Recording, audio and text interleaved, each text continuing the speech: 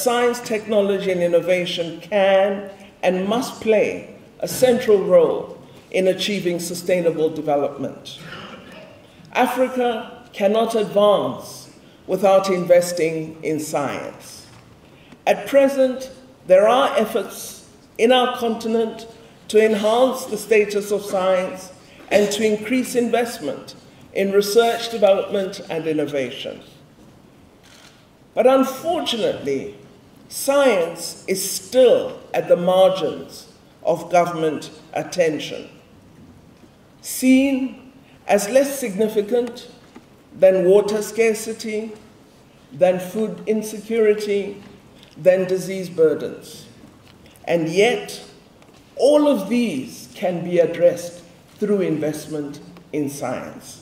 We hope that the forum will convince you that Africa is engaged in science and technology and that it is intent on growing its capacity for research and innovation. Our key motivation with this event is to foster public engagement on science and technology, to showcase science in South Africa as well as the continent, and to provide a platform for building strong African and global partnerships. This forum is not a platform for resolutions or declarations, but we are hopeful that when the forum closes on Wednesday, you will leave determined to do at least 7 things. Firstly, to call on your governments and institutions to invest in science and innovation in Africa. Secondly, to devote increased attention to developing robust national systems of innovation. We must have ecosystems that allow a smooth flow and take-up of creative ideas from knowledge-generating institutions through to enterprises and industry. We need joint industry research, public-private partnerships. We need technology diffusion, and we need robust movement of human capital.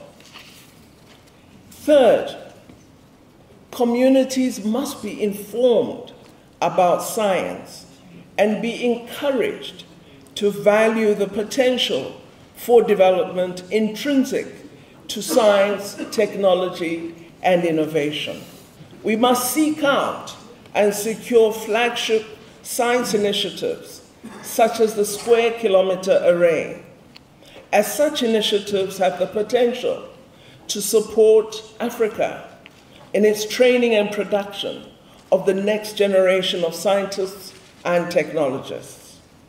Scientists need iconic, challenging initiatives that will respond to their search for new knowledge and innovative technology. Fifthly, we should have increased investment in the health sciences, as this will be a direct investment in improving the quality of life. Sixth, much more must be done to foster African science collaboration as well as global collaboration. Seventh, our youth must be encouraged to prize knowledge and its potential for attaining the development trajectory of Africa. If we commit to these 7, I believe we will definitely achieve the lofty goals that have been set out in our Agenda 2063 for Africa.